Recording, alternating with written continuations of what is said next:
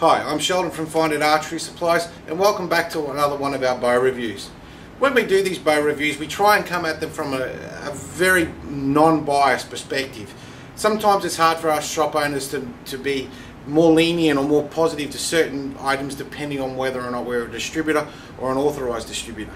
In most cases, we all sell the products and we all try and give the most non-biased opinion we possibly can of a product.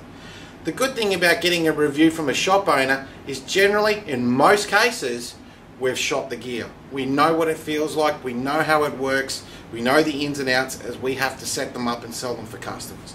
So today we're going to do a review on the Sebastian Flute Premium Riser. The Sebastian Flute Premium Riser is a riser made by Win & Win under the Sebastian Flute name. It's been around for a while now, had a great success in that entry-level market, and for a while has dominated it because there's been very little competition as far as a riser has gone against it. When you get a Sebastian Flute Premium Riser, straight out of the box, it comes with its own clicker and its rest. Sorry, not clicker, plunger and rest. Overall, it's a well-made riser.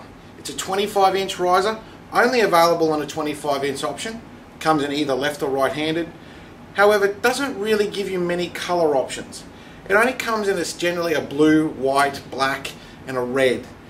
There are some other variants that are available upon special order. They did have an orange option, but that's now been discontinued. The premium, it's been around, it's well versed, it's well tried. Look, it does take ILF limbs, so any limb option is a good option for this riser. Most people, in most cases, use the premium limbs that go with it. However, we recommend any type of limb.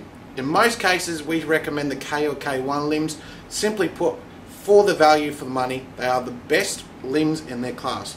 However, we'll get to them in another episode. With the Sebastian Flute Premium Riser, this has no pocket adjustment. All the adjustment for this riser is done in the cam. All in here. This is an eccentric cam. And as you can see from the side here, if I just turn that, you can see the indent in that cam. So to get a limb alignment in this riser, you have to adjust the cam. Now, in these sorts of risers, it can be a bit fiddly because you have to undo the back bolt, then adjust with the front, and doing them on, small adjustments can really affect it in a big way. Overall, it's not a bad riser. It is reasonably priced at about $170 to $180, depending on where you go. Some places sell them for $200. The grip on this actually, for its price, is pretty good. It's a really good positive to this riser. It has a nice firm grip.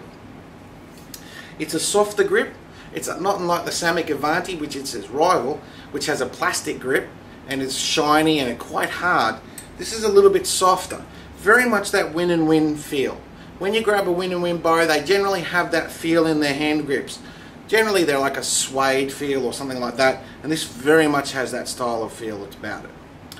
The paint job on these, it's pretty basic, but it's nice and it's good quality. There's no blemishes in it, there's no scratches or marks when you get it out of the box, but it's a pretty simple paint job. So, you know, how long would you own this riser for? Simply put, this is about a 2-year riser, maybe 3 at a push. If you were looking for a long-term investment, or if your child's around that sort of 11, 12 mark and is very serious about archery, this would probably do them until they get to about that intermediate level. Then you're definitely going to have to look at a higher option. It's not a long-term riser. Short-term, 2-3 years max. That's what we would recommend. And that is exactly how we would promote it. In most cases, all the threads and variants are pretty much stock standard. It has your sight holes, has your clicker hole, and has your rest and plunger holes as well. My biggest negative with this riser is just some of the little quality issues that they've done with this. For example, the sight holes, if you can see, go right through the riser. They haven't actually stopped the machining of them. They've just punched straight through. So in regards to some of those little quality issues, yeah, I think it lets it down a little bit. In this price point and in this market of bows, there is a very limited choice of options open to you. You have about 4 bows of choice in this market. So you've got mainly the Samick Avanti, the Hoyt Horizon, the Sebastian Flute Premium and the Cartel Phantom. That really is the closest group of bows in this category. Coming up soon, there's a new one coming into the market called an Findit. It's not a bad riser as well. It's going to be a little bit heavier than some of these options, but again, in this price point and in something that you need to get you through 2 to 3 years, you really need to find something that's comfortable, something that's going to feel good in your hand, work well for you, and is easy to use. So overall, out of 5, we give it about a 3.5. Not quite a 4, not quite a 3, 3.5.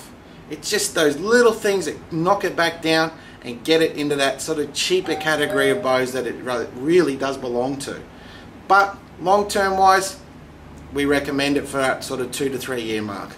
Anyway, if you have any questions, feel free to drop us a line at our website at www.finditarcherysupplies.com.au. Again, www.finditarcherysupplies.com.au, and one of our staff will get back to us. Or evidently, if you're actually on our site and you see the online button, click on that and our friendly staff will answer your question online whilst you're there. Have a great day.